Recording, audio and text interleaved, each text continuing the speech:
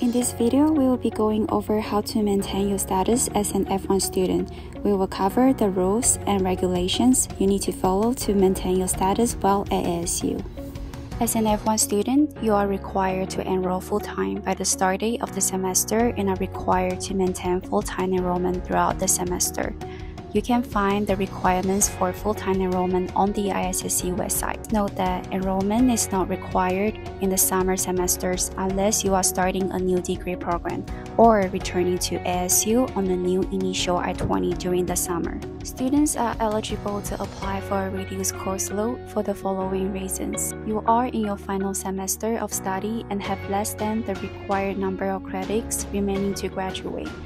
You are a graduate student whose final academic requirement is a thesis or dissertation and who are required to take one continuing registration credit. You have a medical issue in the current semester. A reduced course load is not required for the summer semester. You must update your local and civic address in your My ASU portal within 10 days of moving. Your local address is your address in the United States, while your civic address is your address back in your home country. You must also update your demographic information if one of the following has changed: name, gender, nationality, passport, and/or country of birth. If this information needs to be outdated, use the My ISSC e-form portal to submit the F-1 demographic update e-form. As an F-1 student, you must always keep your I-20 valid. If your I-20 is lost, stolen, or damaged, you can request a replacement I-20 using the My ISSC e-form portal to submit the replacement and travel I-20 request e-form. Please contact the ISSC if any of the information on the I-20 changes, including your name, major, or program end date.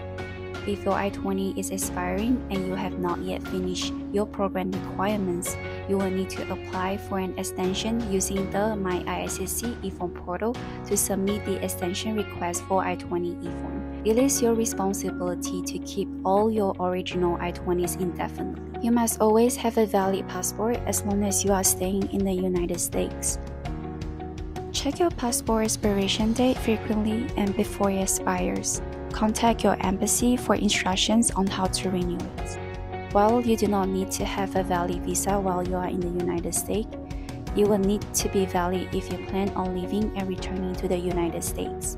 This means you do not need a valid visa to remain in the US, nor do you need a valid visa to apply for CPT, OPT, and/or STEM OPT. Be sure to check your visa expiration date before you make any international travel plans. You can only renew your visa outside the US at a US embassy or consulate. ASU requires health insurance for F-1 students. Every semester, an obligatory charge for health insurance is added to your ASU billing account. In order to work in the US as an F-1 student, you must have prior work authorization with the exception of on-campus student worker positions. If you are interested in an internship or other off-campus work opportunity, it is important you talk to the ISSC first to determine your eligibility. Working without authorization can have serious consequences on your immigration status. In addition to the guidelines already mentioned, students on post-OPT must report any employment updates to the SEVP portal within 10 days of any changes being made. STEM OPT students must report their employment every 6 months to the ISSC using the STEM OPT extension reporting e-forms. If there are any changes to your employment, a new I-983 must be submitted to our office within 10 days of the change being made. Failing to maintain your status can have serious consequences to your immigration status and can ultimately lead to termination of your civic record and require you to leave the United States. Please note that the termination of your civic record does not have an impact on your visa.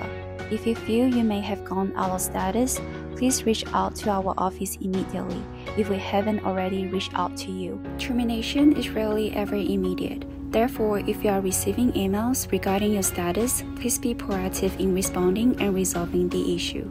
It is important that you take steps to ensure your status is maintained, and we at the ISSC are here to help answer any question you may have. For more information, please subscribe to our YouTube channel or visit our website at issc.asu.edu. Thank you.